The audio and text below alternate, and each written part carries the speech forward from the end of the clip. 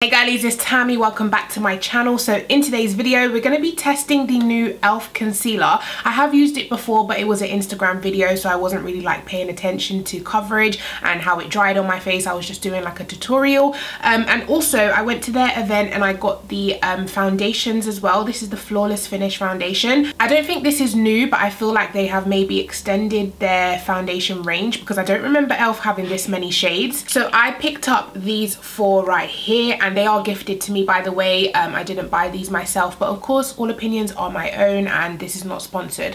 But yeah, these are not even the darkest shades. They had like a few shades darker as well, so these are just the ones that I thought would suit my skin tone. So starting with this one, I'm going to swatch them on my chest for you guys. Actually, before I go ahead and swatch, let me tell you guys what they claim about the foundation. So it doesn't say how many shades on the website that they have, but it does, like as I'm scrolling across the website, it does look like they have loads of shades to choose from. I'm guessing maybe 25, but that's just a guess. So it retails for £7.50. I believe it is available at Superdrug stores as well. So it says Flawless Finish foundation is our best-selling liquid foundation. The lightweight oil-free formula blends naturally into skin for a beautiful semi-matte finish that lasts all day long. The liquid formulation restores uneven skin textures and tones for visibly brighter skin. So it says it's lightweight, oil-free, and a beautiful semi-matte finish. So I'm hoping it has a little bit of coverage because I like coverage. I do like the sound of semi-matte. So yeah, let's just go in and see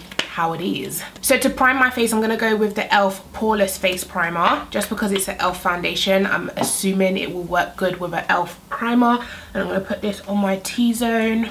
This is a very like slippery type of primer, almost like a silicone-y primer. So we're starting with Maple, like I said, and we're gonna swatch that one here. So that is quite a yellowy olive undertone. It is described, like I said, tan with golden olive undertones. Also, when I was at the event, the lady did say they dry down darker than how they appear and how they look in the bottle. And I'm glad they say that kind of off the bat so you know what to expect. So the next shade is Latte, and this is described as deep with olive undertones. I'm thinking this one might be me. Yeah, that looks really nice. The next one we have is Cinnamon, and it's described as deep with golden undertones. So that is Cinnamon, and that's actually pretty good as well, but it's very warm for me, so I do still prefer that one. And then the last shade I have is Nutmeg, and this is described as a deep with peachy undertones. So let's do that one. Yeah, that one's a bit too deep for me. Yeah, those are the shades that I have. Like I said, these are not the darkest shades. They do have deeper and darker, richer tones, which is amazing. Okay, so I've decided to go in with the shade Latte, and if it does turn out to dry down darker than I thought, then I would go in with a little bit of Maple as well. But we're going to start with this one. I'm going to pump it straight onto my face. Actually, I'm going to pump it onto my finger just to make sure, because some of the pumps, like, you'll get nothing, and then some... Hello? What's going on? Okay, yeah, we're getting some. I'm gonna start with about that much. How much was that? One pump, 1.5 pumps, and okay, so 3 pumps altogether. Okay, so I've got this brush from Tarte, and I'm just gonna begin buffing that in. Okay, so that pump didn't spread too far. Definitely want more coverage than that. That's very light coverage. Well, it did say it was lightweight on the website, so it didn't mention full oh, it has a scent to it. It didn't mention full coverage on the website, so I'm not gonna hold that against them, but I do want more coverage than that. I mean, that's even my skin tone, but it hasn't covered my scarring. I actually do quite like the smell, but maybe if you have sensitive skin. I do kind of have sensitive skin, like I did have a reaction to the Huda Beauty primer because of that smell. But I'm hoping this one won't bug me too much. So I'm gonna take 2 more pumps and just spread that across my face and try build it. I'm gonna stamp it in this time rather than wipe it in. Wipe it, blend it in. I'm gonna stamp it in. That coverage, it's definitely buildable. That's so much better to me. I mean, it's still not full coverage, it's more like medium because I can still see like a shadow of the scars, but definitely better on the second layer.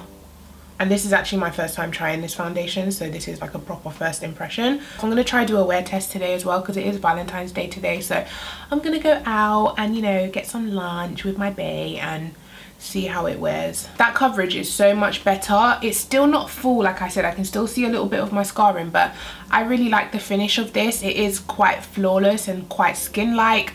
It hasn't dried down super matte, but it's not super glowy either, which I do really like. Demi mattes are really nice. I'm gonna carry that down my neck as well. It's a pretty good color for me as well. I really like this color. Maybe if you wanted full coverage, you would have to go in with another layer, and I don't think I want to do 3 layers of foundation. So I would rather do 2 layers like this and then go in with a little bit of the concealer and just build up the areas that I feel needs building. But so far I really like how it sits on the skin. It looks really nice and flawless. I hope you guys can see that. It's really natural actually. Okay, so what I'm gonna do is let the foundation sit for a little bit while I do my eyeshadow. Then we'll come back and see how it's settled into the skin, and then we'll move on to testing their new concealers.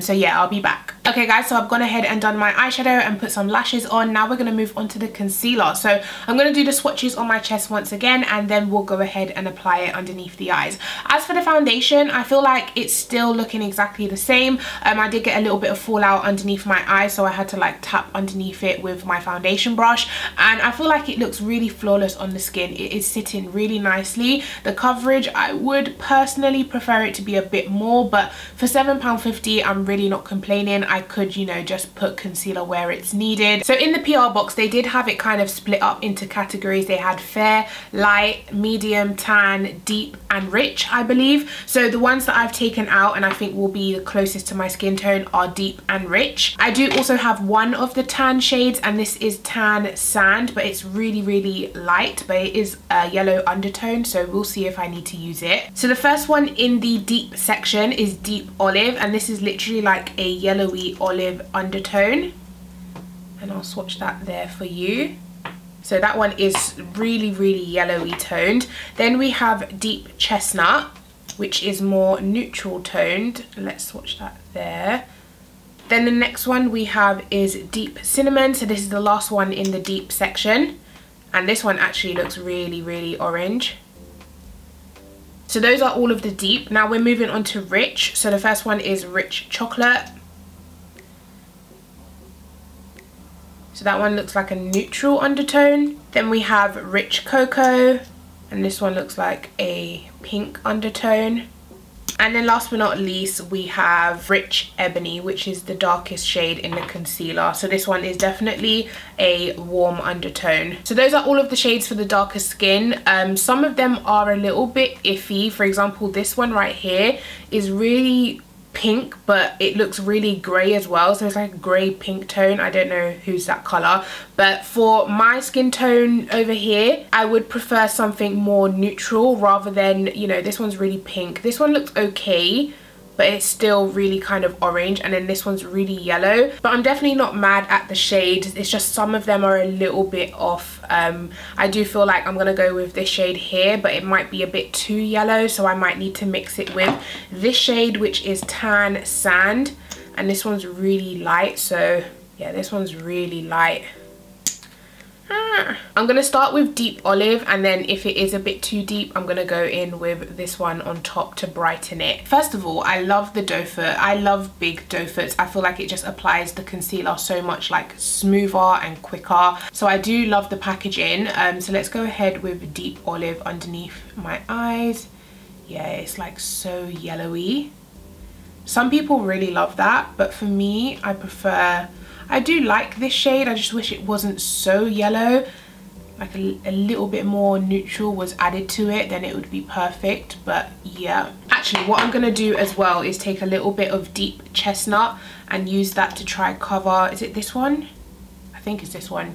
Use this one to try cover like dark spots where I still have a little bit of scarring showing through, and also around my mouth. So I'm going to blend these ones in with my foundation brush. I'm literally just going to stamp it in. Yeah, the coverage on that is so much better. It's definitely more coverage than the foundation, because I can't see my scars anymore, which is amazing. And the shade's pretty nice for me as well. So that was Deep Chestnut on my face. Yeah, I like that as a face concealer. It's blended in super easy, really nice, really full coverage as well. I'm happy with that. So now we're going to go in with a sponge and blend the Deep Olive. So on my chin, that's blended really nice, and the shade does look really nice as well. I feel like it blends really easy.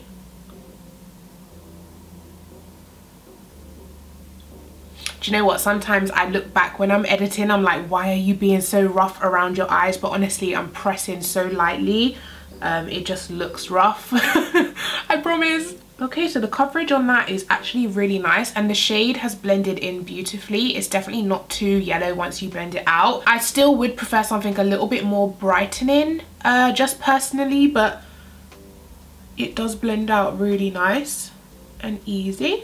Okay, you know what? I think I really like these concealers so far anyway.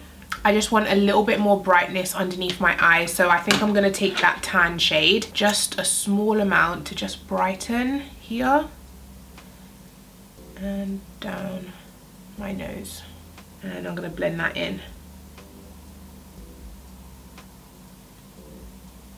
Ooh, yes, now we're talking. Definitely very full coverage, like whoa.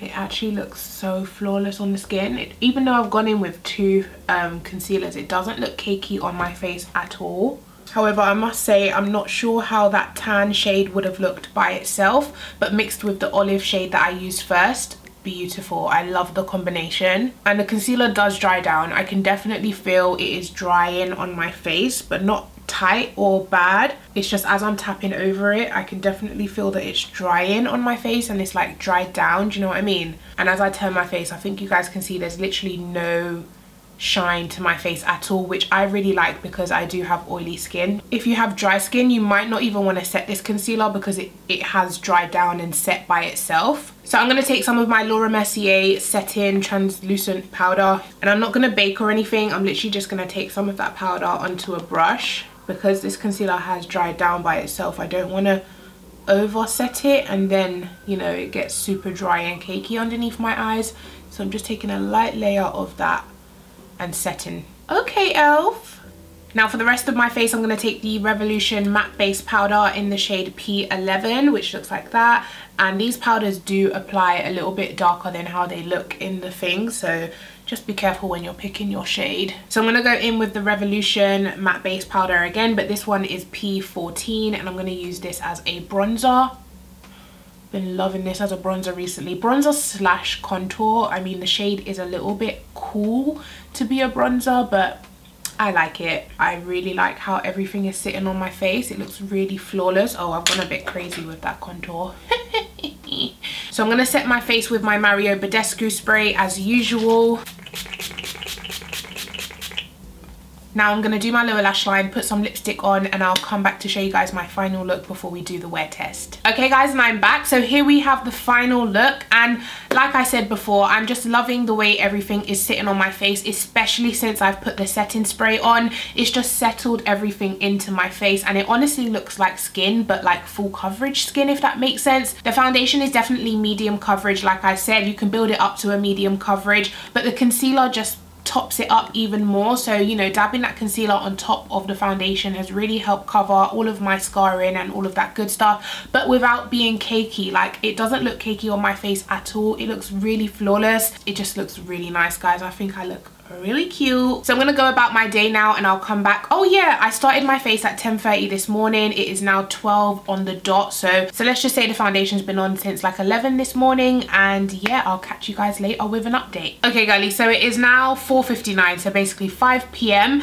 I've gone out, I've had a lovely lunch at TGI, my favorite restaurant ever. I also picked up the twins from school, and now I'm back home. I'm gonna enjoy some movies and all of that good stuff, but I wanted to check in with you guys before I, you know, started my movie. So this is what we are looking like. Basically, I started at 11, so let's say 6 hours in, this is what we're looking like. I mean, it looks really nice on my skin. It is a little bit oily, but not bad. I think it's got a nice healthy sheen to it. If I saw this while I was out, I still wouldn't blot, but what I would do is blot this area here, because I don't really like having a shiny bit in between my brow. I just don't like that. I don't mind the little bit of dew right here because it almost looks like a natural highlight, and also on my chin is a little bit oily, but it's not bad, and the coverage is definitely still there. The concealer is creasing slightly underneath my eyes, but it's not bad. It's not like deep set or anything like that.